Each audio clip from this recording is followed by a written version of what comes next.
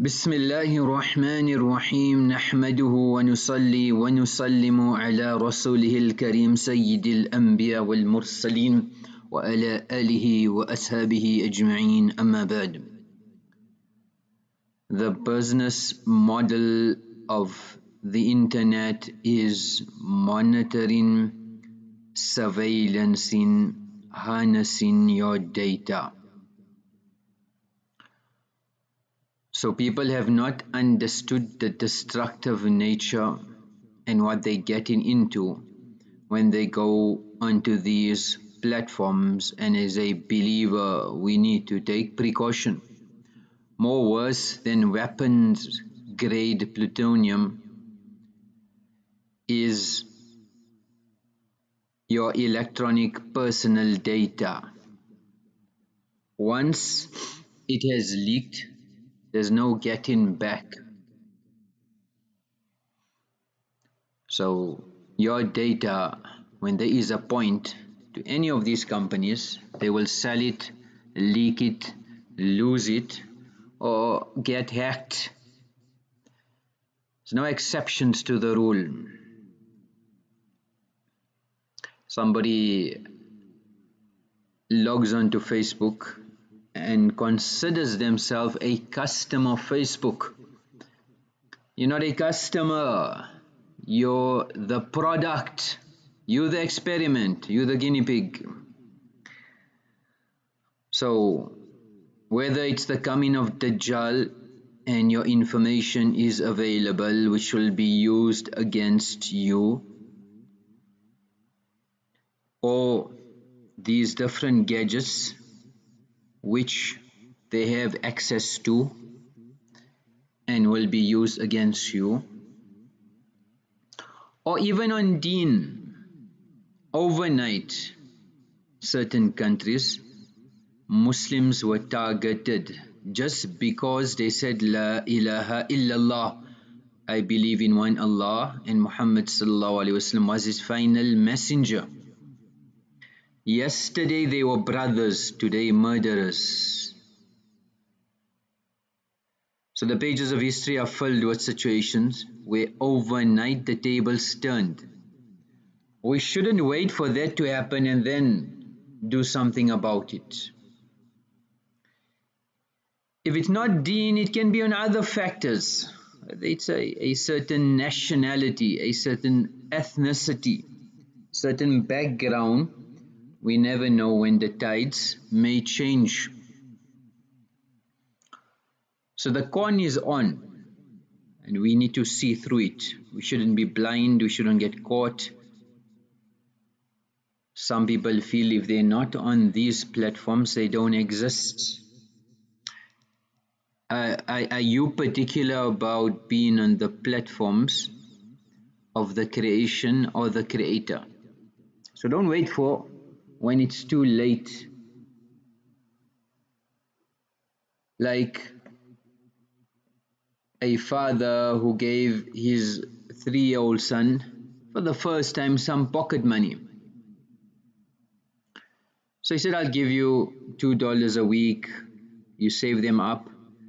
Once you've saved them up, put them in the yellow box. When you've got 5, I will swap them for $10. Then you can put it in the blue box. When you've got 5 of those, I will swap them for $50. And you can put them in the red box. This is the red box.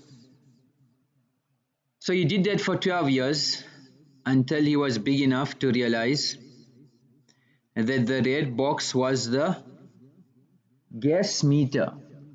The red box was the gas meter. So you put in, making sacrifice, and you realize it's all a con. So before it's too late, we need to wake up and realize.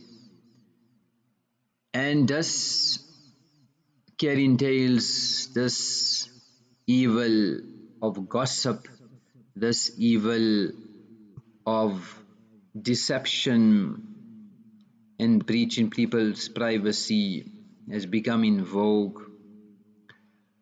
So these are the platforms. Like ourselves as well, we shouldn't be partisan to this year. Before, people would physically come to you, now they are just forwarding, a forward upon a forward. Al-Ibn Hajar al-Haythami in his book Az-Zawajir an Iqtiraf al-Kaba'ir has mentioned that when you hear some of this accusations, this gossip, somebody comes to you and said, he's doing this, he's planning this, he said this about you, then number one, don't believe it. Because a person who spreads namima, carries tales, he's a fasiq. In ja'akum fasiq, Quran speaks clear, he's a fasiq, he's a evil person, he's a deceptive person, he's a liar. So you'll have regrets, so don't believe him, number one. Number two, warn him not to repeat this action. I don't want to hear, I don't want to know. Thirdly, if he does not repent, then man ahabba lillah wa abghada lillah. You should show your disregard and your anger with the action that he had done. Hate for Allah. Number four, he made a story, so whoever he's speaking about, don't think bad about that person. Don't harbor any ill thoughts. So don't even consider whether he did it or he didn't do it. Number five, since you hear this, now you shouldn't start spying on others, looking for their faults. يا أيها الذين آمنوا اجتنبوا كثيرا من الظن. Avoid suspicion. إن بعض الظن إثم. Suspicion can be a sin, a guna. So we shouldn't be affected by his words. And number six,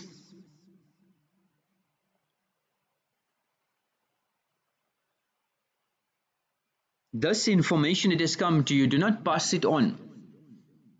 So if you have approved, you have accepted, then you're going to forward it, you're going to tell others about it, then you'll be partisan to the gossip, to the backbiting, to the carrying tales.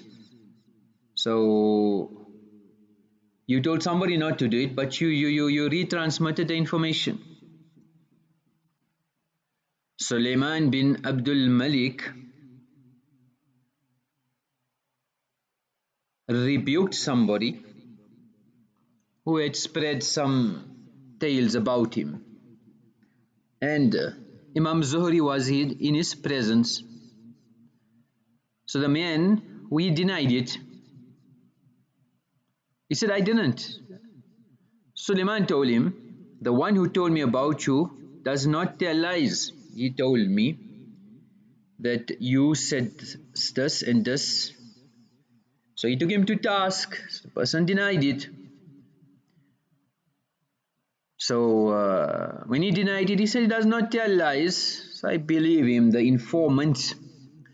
So Imam Zuhri said, the person who spreads namima, who carries tales, who gossips, he cannot be truthful. So Suleiman heard this and said, you're right, leave him, let him go. So the person who came to give you this information, don't believe him in the first place. Hassan used to say, rahimullah, the person who says, speaks namima, carries tales, gossip, he's going to speak bad about you one day. So the person who carries tales and gossips should not be trusted ever. He should be hated, because he's lying, backbiting, slandering, betraying, deceiving, spreading mischief, causing fitna. And Allah is encouraged to join ties, to create unity. He's the one who's severing ties. And Allah has commanded us not to spread mischief on earth, and He's causing mischief. إِنَّمَا السَّبِيلُ عَلَى الَّذِينَ يَظْلِمُونَ النَّاسِ وَيَبْغُونَ فِي الْأَرْضِ بِغَيْرِ الْحَقِّ أُولَئِكَ لَهُمْ عَذَابٌ أَلِيمٌ. So the way of blame is against those people who oppress men. and rebel on earth without justification. For them will be torment and a severe punishment. So we should be very wary about this. Moving to home security, all these platforms that are out there, a person can compromise themselves, their family, their location, their important information. It can have serious consequences. And social media, these very platforms of backbiting, of gossip, of slandering, of carrying tales, of betrayal, of deception, of lying, of cheating, of spying. So one is others are doing it. One is you shouldn't allow others to take advantage. That's why these points are being discussed. Like we discussed when you go for holiday, there's protocols to see. There's no secret recorders, no cameras, etc. Don't allow yourself to be exploited. So Facebook as well, when a person logs out, then they don't give you information. So it's like a blackmail. Besides that, there's trackers for monitoring your activities. Even after a person has logged out of the Facebook platform, so your geographic location, the sites you visit, what you click on in each site, etc., etc., etc. So Facebook, Google, they want all the data about you, and they will find a way to get it out of you. The person links their Facebook account, so now you've got a one login, one platform. This is putting yourself in a bigger compromise, because one authentication means a bigger breach, a bigger compromise. So, and the policies, if you go into Facebook also, they don't honor do not track policy. So the trackers are on all the time, from the cookies to the JavaScript to the images to the iframes, and a person should be very wary. Likewise, a person wants to be in stealth mode and they opt for cryptocurrency as a payment. So with all these trackers from these different platforms, you may not be anonymous. So if we go to the origin of a Bitcoin and the computational formula which a coin becomes existent, and the miners and the process behind it and the algorithms, the one who released the coin, you'll find that there is a cryptographic signature which makes it original, which makes it unique. But transactions could be tracked to the signature. So firstly, a person needs to be very careful when they secure the coin. So anonymity from your email address, anonymity from the wallet that you are using, anonymity from the different networks that you're using. So remember, it still can be tracked depending on the surveillance factors which reveals a person's identity. So when buying there's a track, when selling there's a track. If when buying there's no track and when selling there's no track, then the unique identity will be there, but they would not able to identify who's behind it. So again here, tracking mechanisms where people perceive that they are off the system, off the radar, but it is not like that. So part of Bitcoin anonymity is something called a tumbler, and there's different forms of tumblers. where this cryptographic signature becomes anonymous. So it's like a mixing service where it taints the source and the trail to the origin. So whether there's a pooling of source of funds from different random sources, and eventually what happens is that this ledger of transaction becomes anonymous. So you get peer-to-peer tumblers. So Bitcoin users get together and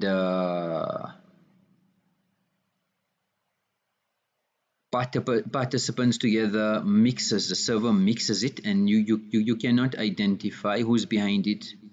Then you get privacy wallets where a person can exchange his Bitcoin and it cannot be traced. So this is called coin join transactions. There's no central server, there's no mixing servers, etc. So what a person has to do is that these Bitcoins needs to be stored as well.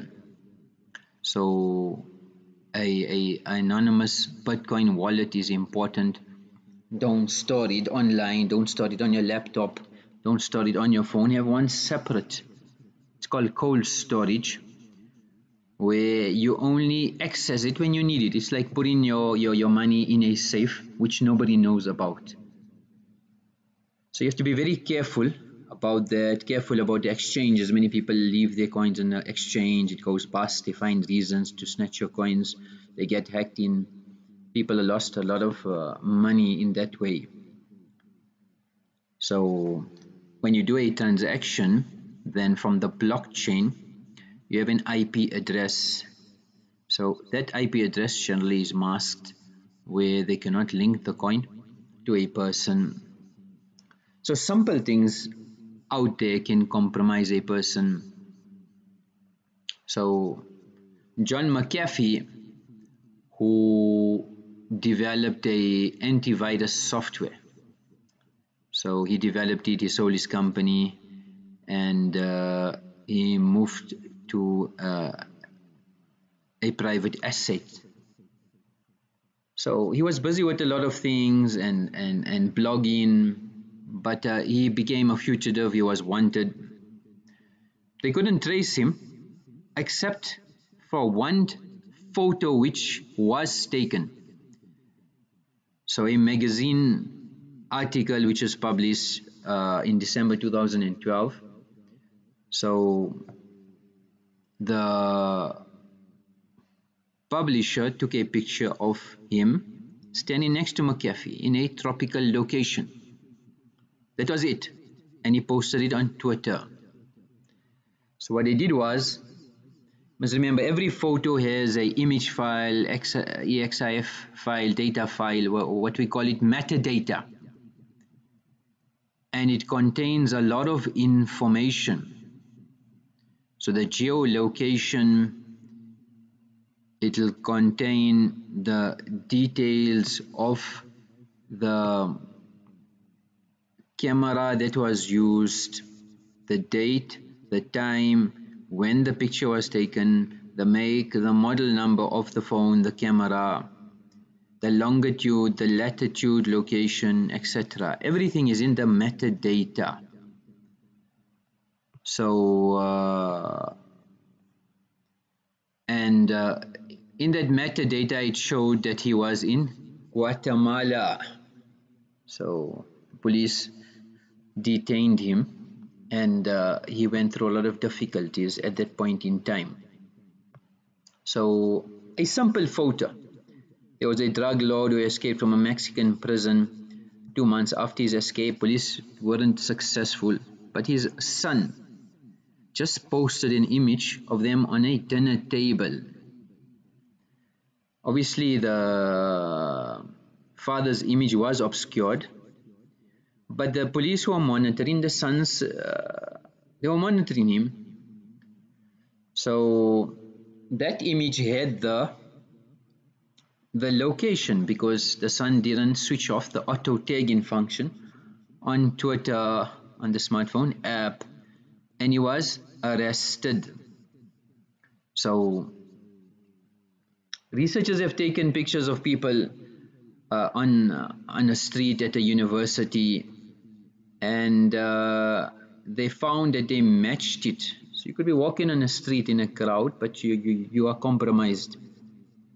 And they found that most of the photos matched that which are on Facebook. So even not even having the government data and information databases, they could already automatically focus a camera on a street, and every person that's passing identify full details of that person that they were passing at that time. So Google, Apple have facial recognition technology built in the applications. Google Photo, iPhoto, etc.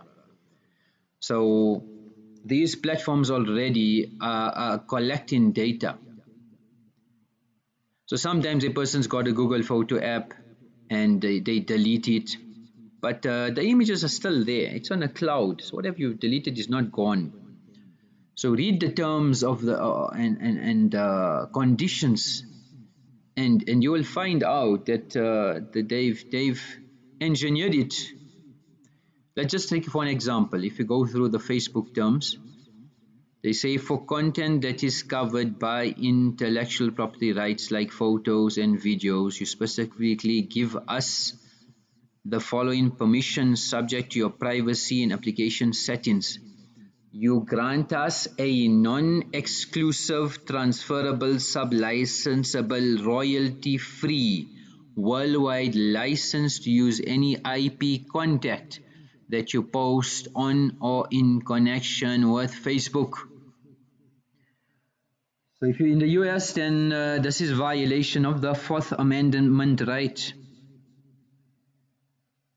So by you just getting a sample cell phone and being on these platforms, you've compromised yourself. May Allah subhanahu wa ta'ala protect one in all. The amal for today is to be very particular with salat, with the jama'at in the masjid. Inna Allah tabarak wa ta'ala la ya'jabu min as-salati fil jam'i. Allah subhanahu wa ta'ala is most pleased for that salat, that musalli who reads salat with congregation. Allah subhanahu wa ta'ala is the most happiest. Allah subhanahu wa ta'ala has pleasure. So we are seeking Allah subhanahu wa ta'ala's pleasure, and it is in salat with jama'ah. Wa akhiru da'wana alhamdulillahi rabbil alameen.